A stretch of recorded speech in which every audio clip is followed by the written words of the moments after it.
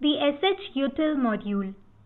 Let's learn to use the shutil module and talk about some operations on directories and files and perform archiving.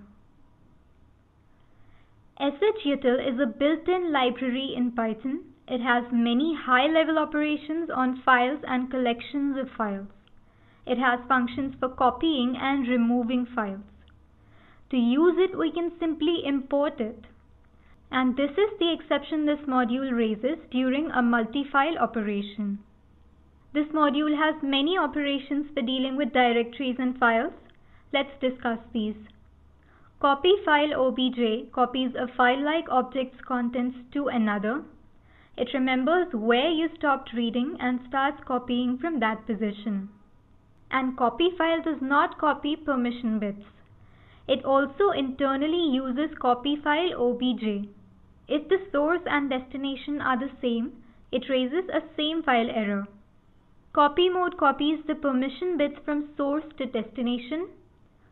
And copy stat also copies the permission bits, last access and modification times, and the flags from the source to the destination. Copy copies the file from source to destination. Copy to is like copy, but it also tries to preserve the metadata.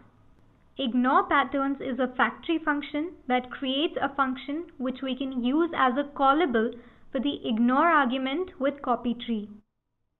And copy tree recursively copies an entire directory tree. It returns the destination directory. Rm tree deletes an entire directory tree. Move recursively moves a file or directory. And disk usage gives us statistics about the disk usage for a given path. This is a named tuple. Chown helps change the owner, user, and or group of specified path, and which gives us the path to an executable. Let's talk about the act of archiving.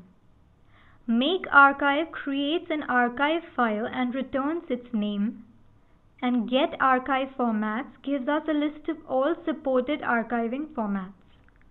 Register archive format lets us register an archiver for a format, and unregister archive format removes it.